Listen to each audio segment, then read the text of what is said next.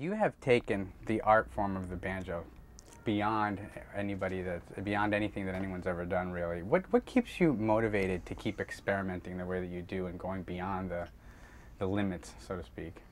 I just I think I'm very self-critical. I get very tired of what I'm playing. So after a certain period of time of playing a certain repertoire of licks and phrases, I just get disgusted and I start not playing them anymore. And so pretty soon I'm playing some different stuff.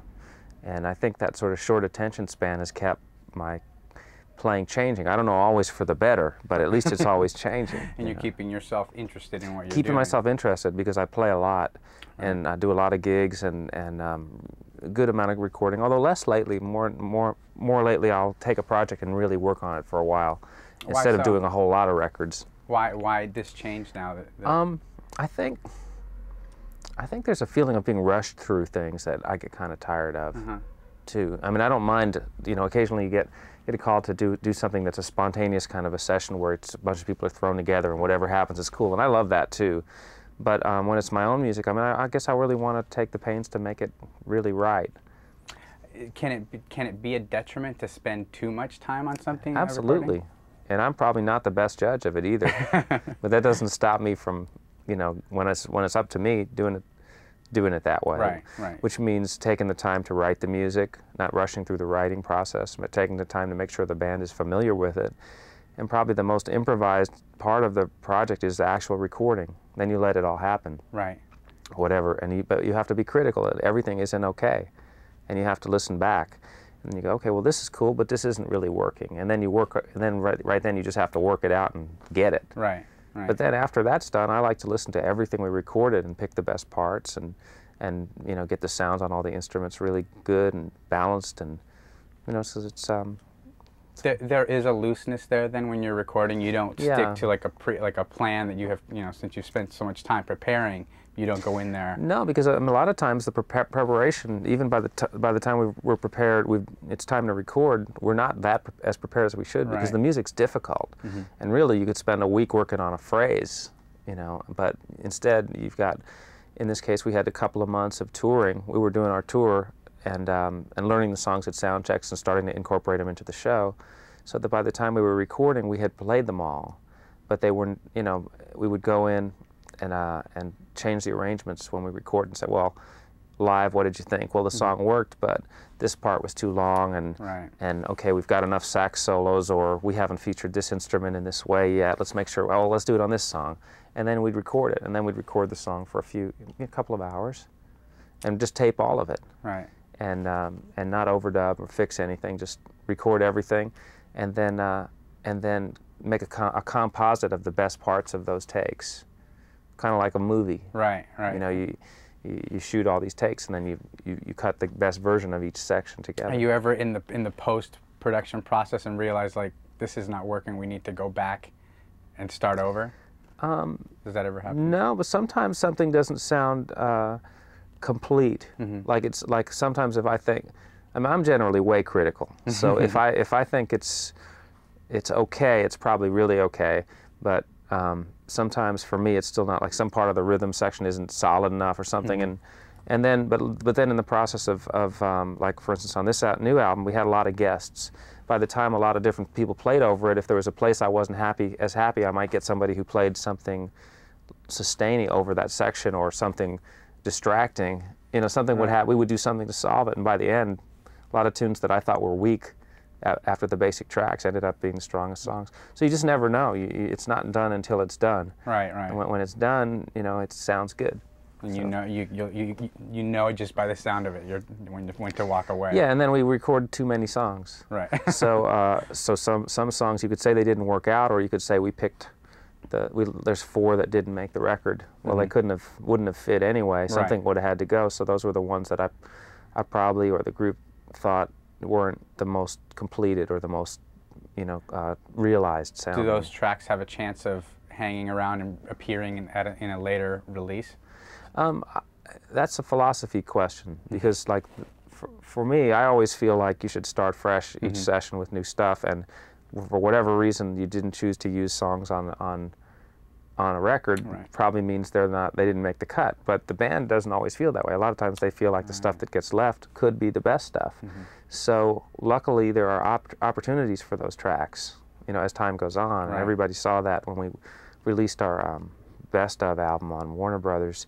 We were able to pull 2 songs from an earlier album that never got released and complete them and solve the problems that kept them from being, you know, the best stuff on the record, and make them really good and put them out. So that's a good thing. Another element of your music is that you always blur the lines between genres. Never really, you know, you have your own unique sound. Have you ever received criticism from purists that of one form or another that think you shouldn't be doing this kind of thing? Yes and no. Not directly, because I think people that really like pure forms of music aren't necessarily going to come see us, and if they do, they know that that's not what they're there for. Like in the beginning, people might have thought, oh, I'm coming to hear a bluegrass band, it's a banjo, and then they figured out it wasn't a bluegrass band pretty quick, and they either went, oh, that's cool, or they left. And luckily there's enough people that like what we do that we don't have to be upset or protective, you know what I mean?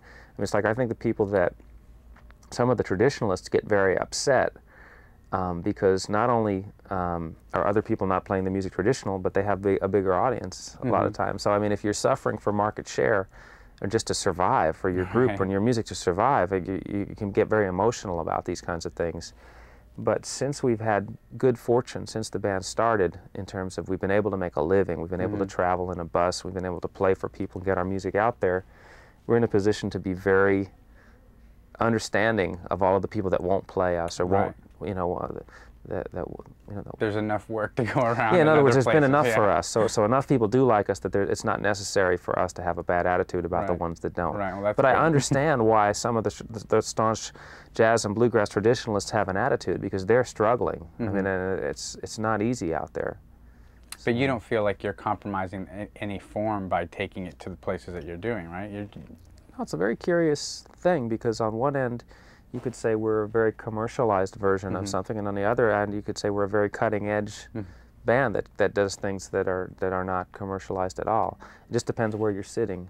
Right, and either way, you're probably opening the eyes of the world to this particular, you know, traditional American music that otherwise people wouldn't know about. It ends up that way a lot, because I'm sorry to interrupt, but it ends up that way a lot because we'll be in a bluegrass arena and we'll be playing, and people who've never really paid any attention to jazz are suddenly going, wow, you know, jazz is, we're their jazz band. And then we'll play in a jazz arena and they never hear bluegrass whatsoever. And for them it's like, wow, the Flecktones are like this bluegrass band, this jazz bluegrass band. So in a lot of ways, I think we make it, you know, we blur the lines in a positive way for them, to where now people are telling me, you know, I never heard bluegrass before you, and now I went out and checked out all the guys, and I really am a bluegrass fan now, and I understand about all the other good players that are in bluegrass. And the same thing happens in jazz, too. People who came out to see me because I was a bluegrass guy and they knew me, became Victor Wooten fans and went out to see him and heard all the different people that he was playing with, and went, wow, their world just opened up.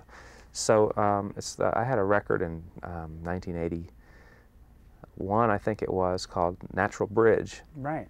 And I think that was a good title for what I do, what I've ended up doing. Wasn't that record recently re-released on CD, I believe? Yeah, in fact, it was just in my mind because I just saw the re-release yesterday. With a very young photograph of you on the cover. Yeah, 19 or 20 years old, yeah. Well, let's talk about the new album. Title Outbound, correct? Correct. How is this record different from the last record? Well, it's different in some very obvious ways, in that I'm trying to figure out how to explain it, but I feel like every record should have its own rules in terms of how you'd approached it. Otherwise, they'll all sound the same, especially when you've got a band that's been together for a long time. So here we are recording with the same exact 4 musicians that recorded on the last record and trying to do something new.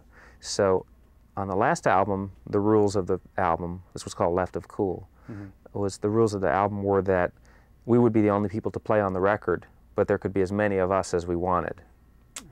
So, in other words, we overdubbed, which we had never done in the past, because the rule used to be, we couldn't play it live, we didn't hear it on the record.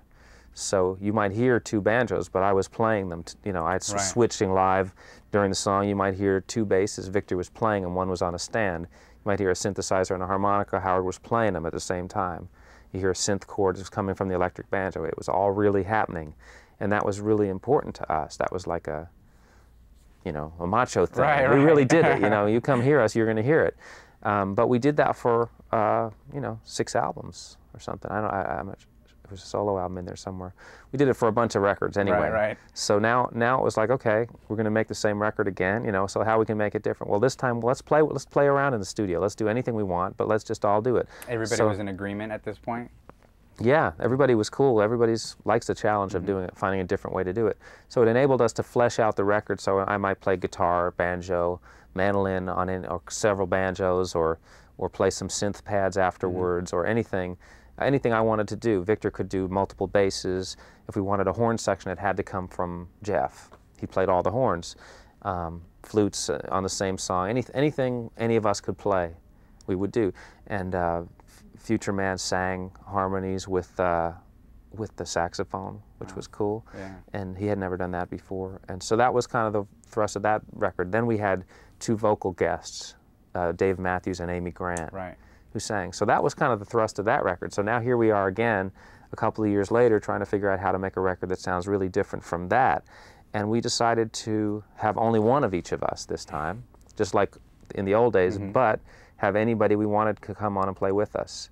So we would be like the front line, and then bring in a bunch of people that we really liked to come and play. How did you choose who you wanted to come in and be on the album? Well, we kind of made a list of some of our favorite musicians that we thought were kind of like us, that were kind of different kind of players. There's a guy named Andy Norell who plays the steel pans. He plays jazz. Grew up in Brooklyn, but spends time in Trinidad. He's a jazz, whatever, steel pan player. There's a guy we know named Paul Hansen who plays the bassoon, like a Chick Corea on the bassoon. He's just an incredible musician on the bassoon. A friend, Edgar Meyer, who's a classical bass virtuoso on an upright bass, but also an incredible, just these kind of crazy, wonderful musicians that we interact with. And so it ended up being, you know, a lot of people we always wanted to do things with. We got Adrian Belew in.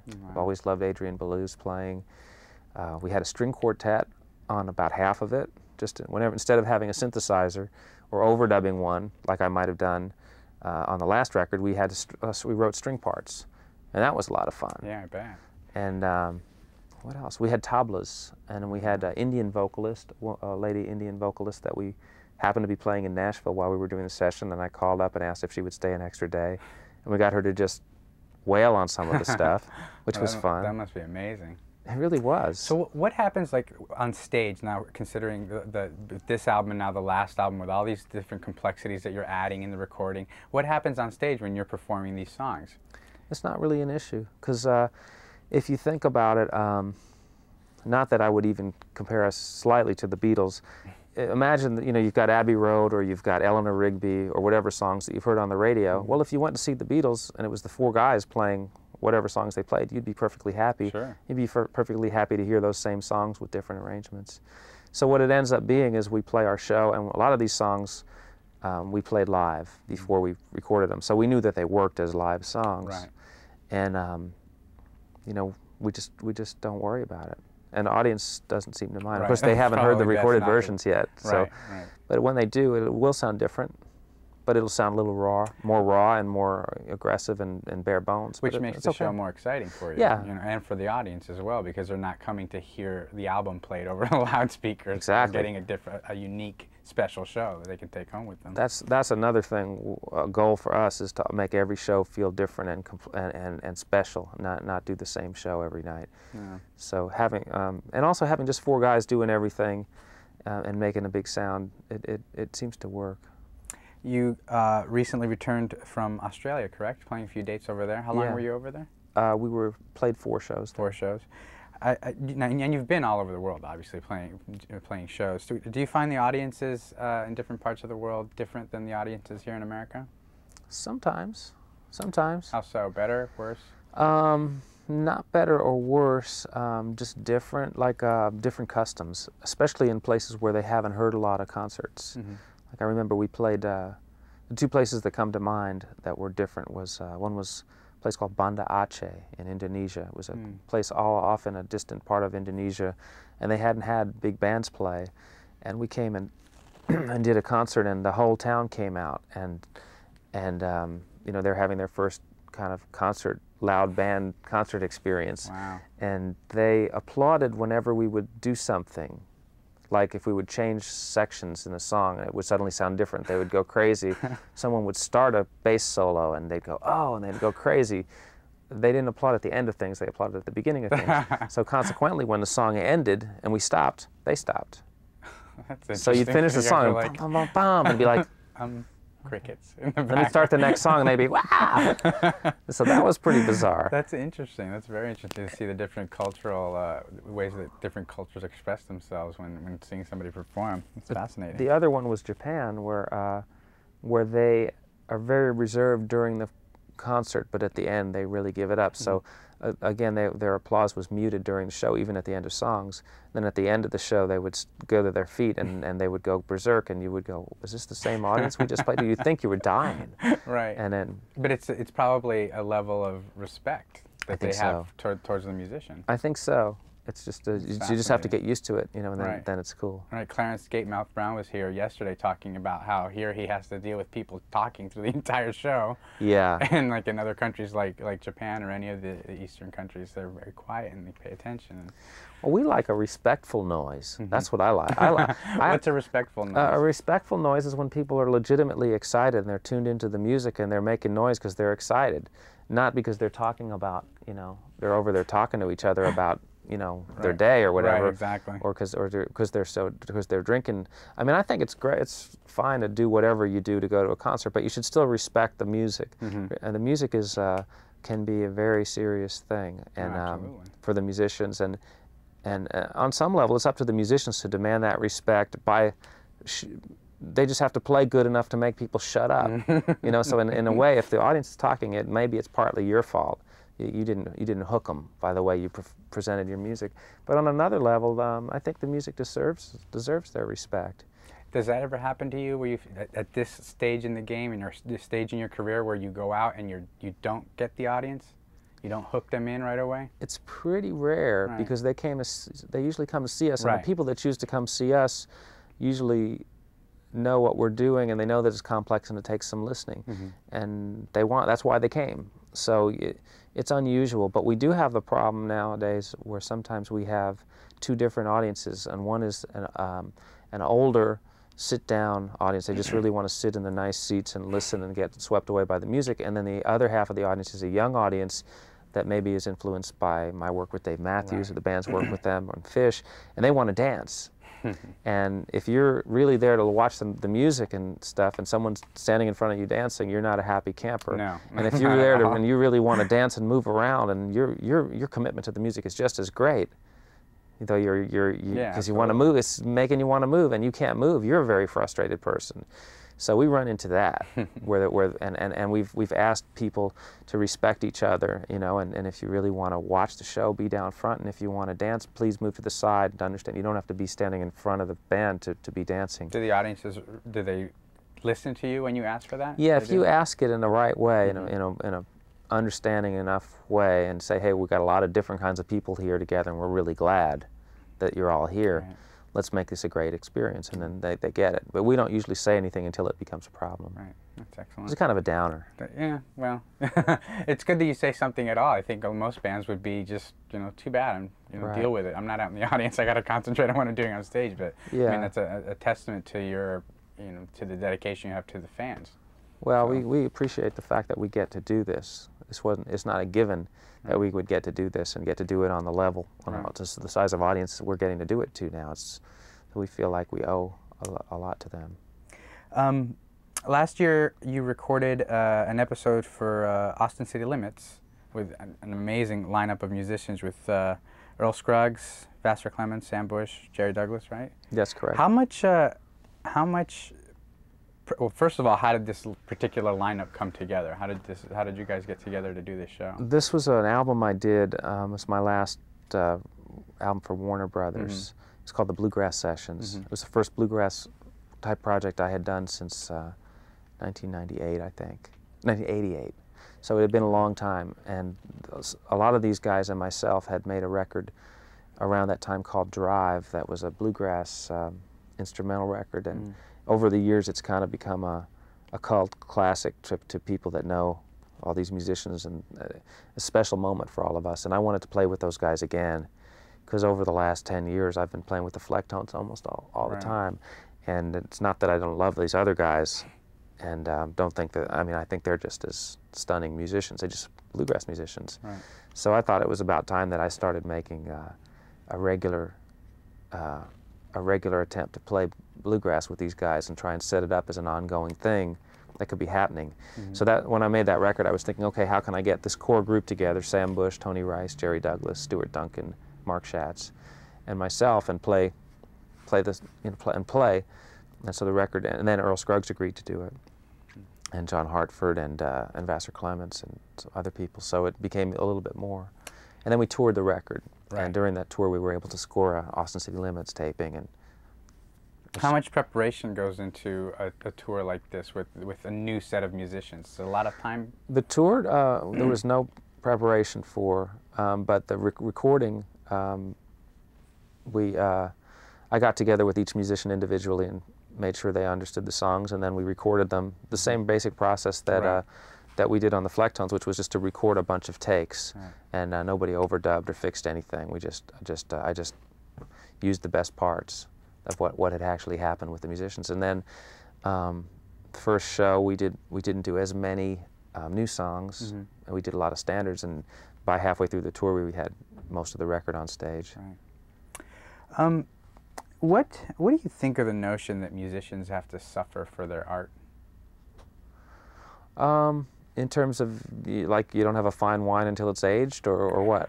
I think, well, while doing this job, I've heard a lot of people say that you can't write good music unless you suffer through certain life things, certain elements of your life become difficult and it makes you want to write. You think that's true, that you have to suffer through life to be creative? I think you have to have something to say. I think music is about communication. So if you're born with things to say, you can go ahead and say them, and if they speak to people, then people will think it's good, But I don't know. That's a good question. It seems like some kind of life experience helps you to write better songs, because you got something to talk about. I always think about, like, if I just was going to be a writer, I don't think I would be very good, but whenever I have something to say, like if I was to write an article about the banjo, it would be like a text. It would be perfect, because I just know my subject. So if you're talking about life stuff in a song, it would be the same thing. If you've got legitimate feelings you had, or something you went through, and you write about it in a song, and it's for real, it's going to come off like it's going to be good. So I think it doesn't have to be, agony. It could be. It could be. Just being a teenager is hard. And so a lot of the rock bands that are singing about that, they're reaching out to an audience that is going through that experience of growing up, and it's hard. And so that makes sense to them. So I think everybody suffers in life, no matter what. But it does make you. If you didn't suffer, you wouldn't know what it's like not to suffer. Good point. It's part of everything. It's a yin and yang. You do. So true. I don't know. So what's next for the band after Jazz Fest? What are you guys doing next? Well, let's see. We're going to take about a month off. We're not working too intently, because the record comes out in the end of July. We're going to be in Europe all through July. We're going to be doing Telluride Bluegrass Festival and Playboy Jazz Festival in June. Maybe about 15 shows in June. And I'm going to be going on tour this next month of May, which this will already have happened, with a tabla player. And I'm working hard on learning a lot about Indian music right now, because I'm trying to go to India in January to perform, and I'm going to be trying to play some Indian music. So that's a huge job, learning that stuff. So I'm doing about 5 shows with this great tabla player, and we're going to It'll be kind of a workshop in small clubs just to play the music and see what that's like. Well, that's a lot of stuff for us to look forward to. The album, tour in the fall, I guess, and the solo shows. That's excellent. Yeah, a lot of stuff, a lot of other stuff too. Cool.